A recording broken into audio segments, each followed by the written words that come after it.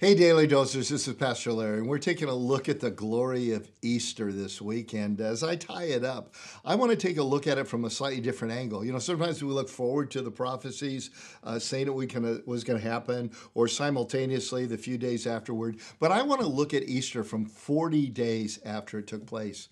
Because you see, we're told in the book of Acts that Jesus hung around for 40 days. And during that time, there were many convincing proofs that he indeed was alive. This was not a rumor. But on that 40th day, his apostles had gathered around him, and they asked him this: "Hey, Lord, are you at this time going to restore the kingdom to Israel? Are you going to set up your kingdom now? You've died as you prophesied. You've risen as you promised. We've been hanging around. Is this the time?"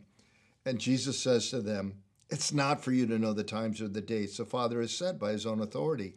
But you will receive power when the Holy Spirit comes upon you, and you'll be my witnesses in Jerusalem and in all Judea and Samaria and to the ends of the earth."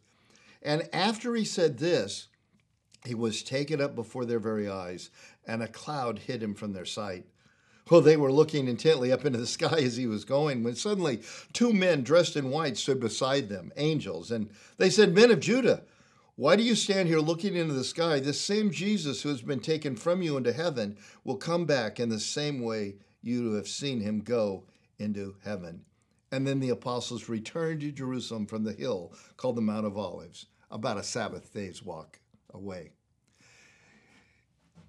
You see, the ascension of Jesus was actually a glorious day connected to Easter. Because Easter meant that every promise he had made, his death, his cry out, "It is finished, it is paid in full," was actually accepted and totally done. The price was paid, and it was the Father's stamp of approval. That's what Easter is. Now, 40 days later, he's saying this: "You think I've come back to set up my kingdom right now, but there is much, much more work to be done. And guess what? You can do it. Because only when I leave and only when the Holy Spirit comes upon you will you be empowered to do what I've called you to do." And now, at that point, they had no idea it would be 2,000 years and counting before he would return. And that's the time frame we're in right now, the in-between time, between when Satan was finally defeated. I've often paralleled it to when the Allies landed on Normandy and basically the battle with Germany was over, but there was this cleanup operation as the march to Berlin took place. And during that time, there were real, not just skirmishes, but real battles. There were real tragedies, but victory was absolutely assured. And folks, that's where you and I are living. Easter was landing at Normandy. Easter was the time where the power of the enemy was absolutely destroyed. Has he been destroyed? No, he's still there. In fact, he's even called the God of this world. He even is able to inflict pain and all kinds of things still to this day. But we also have the promise he can never test us beyond what we're able. You see, Easter has come. Normandy has been stormed. It has been taken. And we are living in the march to Berlin. And during this time, here's the cool news. We have everything we need to play our part, and we have absolute assurance that victory is ours. Oh, are we experiencing the full victory day in and day out?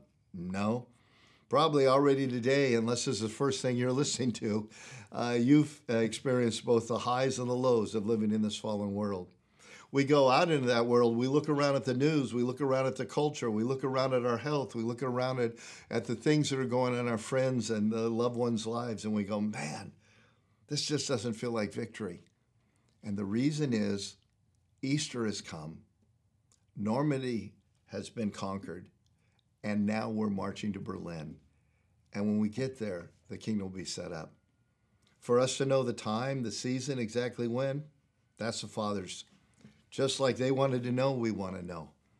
But here's what we've got. That even when they asked the question, they didn't have. It'd be a few days later when Pentecost would come and the Holy Spirit would come. Here's what we've got.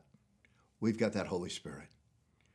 And if we will walk in obedience to that which we know, God will continually turn that dimmer switch brighter and brighter, and we will know more and more and more. And we'll experience all the kingdom has to offer. You know, it might be in this lifetime, it might be in the next, but here's what I promise. Here's what God promises. Here's what Jesus promises. In the end, we win, and the battle has already been assured.